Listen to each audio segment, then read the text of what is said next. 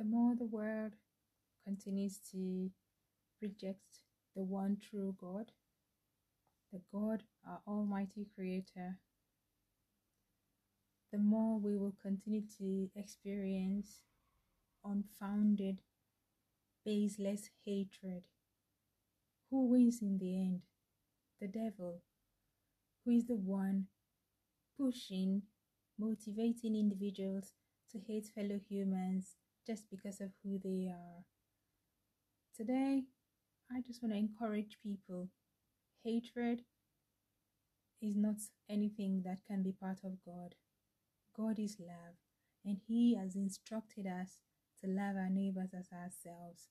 We may disagree. They don't have to see eye to eye with us. They may belong to any other belief and faith. That doesn't mean we have to hate them.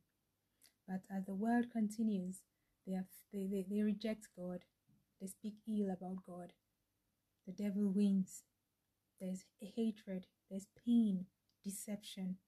But I come today to let us know that God can turn everything around if only the world would return to Him.